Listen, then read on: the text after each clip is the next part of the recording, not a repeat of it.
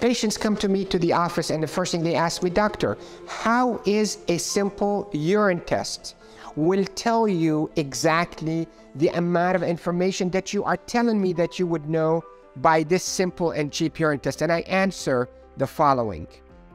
I'm Dr. Rifai, I'm the virtual nephrologist, and I am a clinical nephrologist for the past 25 years.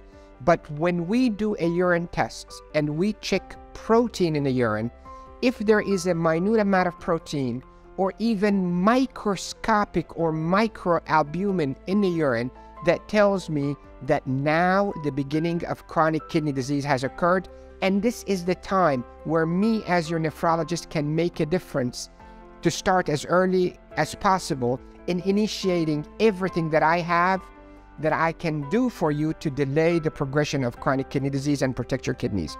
Number two, when we look at protein in the urine, I immediately translate in my mind that there is a vascular disease inside the blood vessels of your kidneys, and also there may be a vascular disease inside your heart or your brain, so you may be at risk of a stroke or a heart attack.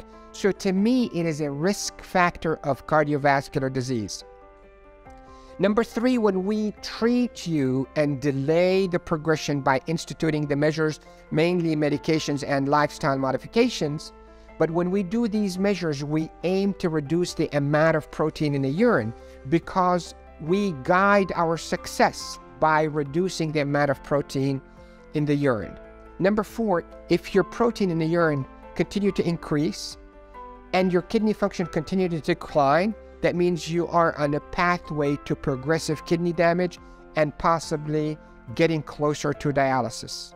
Last but not least, which is a myth, that since I am losing protein in the urine, I need to catch up by eating more protein, more red meat, and it's absolutely totally the opposite.